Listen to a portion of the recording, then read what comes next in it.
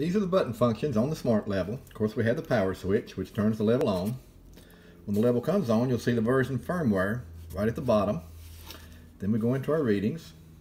The power button will scroll through inches, fractions, tenths of an inch, centimeters for the first 30 seconds that it's on.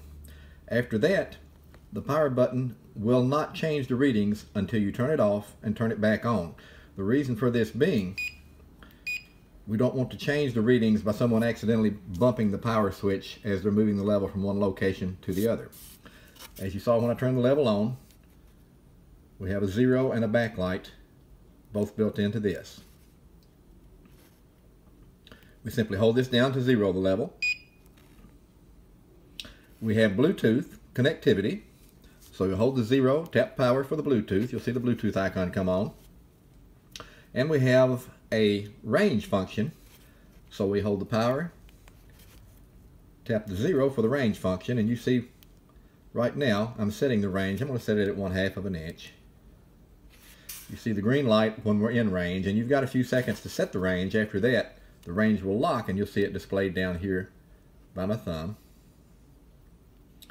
Now, if you raise it above that range, you'll get a blue light. If you lower it below that range, of course, you'll get a red light.